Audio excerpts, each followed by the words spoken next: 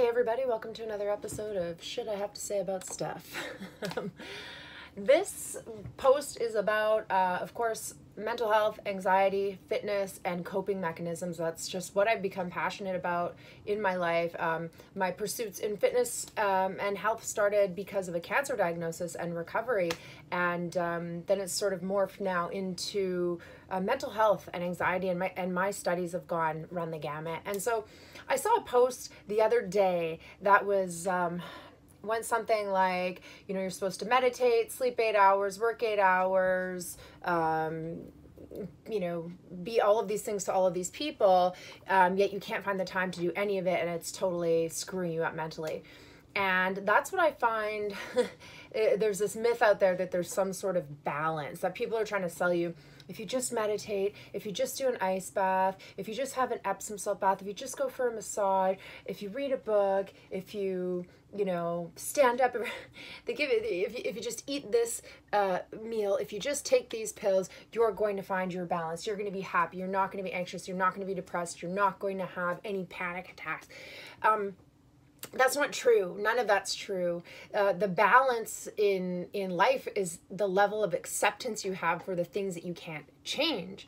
And so while we have the ability to make choices to change our current financial situation, our current living arrangements, our current relationship circumstances, we can't always change everything inside of us. We can't add 10 hours to a day. And so I challenge you, if you are suffering the same way I am, I'm an avid meditator, I'm an avid podcast listener, I'm an avid multiple business owner, I travel a lot, I'm married, I have pets, I exercise every day, I try to stay in a state where I might be able to go back into competition at some point, and I suffer from anxiety and depression and panic disorder. And I counsel people on all this stuff. Do I have balance? No. Will I ever have balance? No. I mean, maybe if I'm retired, but I also have goals. I also have things I want to do. Society's not telling me I need to do all these things, but man, does it feel good when I meditate. Man, does it feel good when I do yoga. Man, does it feel good when I go for a hike and when I have a workout and when I meal prep and when I do all these things. But I can't do all of those things all the time. And I need to have some cognitive flexibility around that to know that this week might be a real bang-on week for me meal prep and workout-wise, but it's not going to be good for my meditation. It's not going to be good for my extracurricular reading. It's not going to be good for my studying Spanish and all these other things. So we have to find balance in our minds. It's not how do I organize these 9 million things into an 8-hour period. That's not the key. So if you're having trouble figuring out exactly, has my emails come in? There's flashing lights everywhere behind me. If you're having trouble wrapping your head around how to be happy with lots of different shit going on in your life, how to balance that, you need to first learn about winning and losing.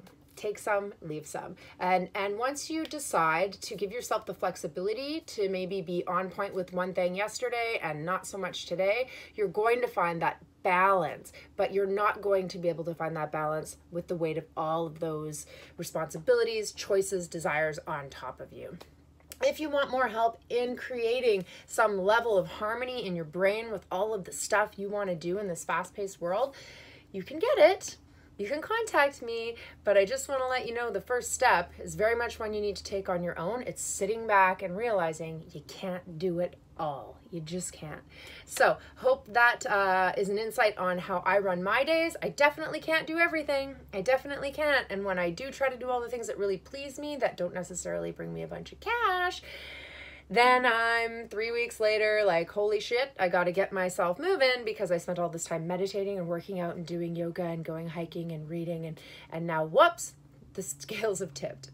There is a tipping point. You have to find that and be willing to autocorrect. If you need help managing your time, if you need help managing your mind, your meals, your fitness, get at me. You can DM me, you can email me, you can even text me. Hope that was, something good for you. Nobody's perfect. Nobody does it all. Don't let the internet fool you, brothers and sisters. Take care.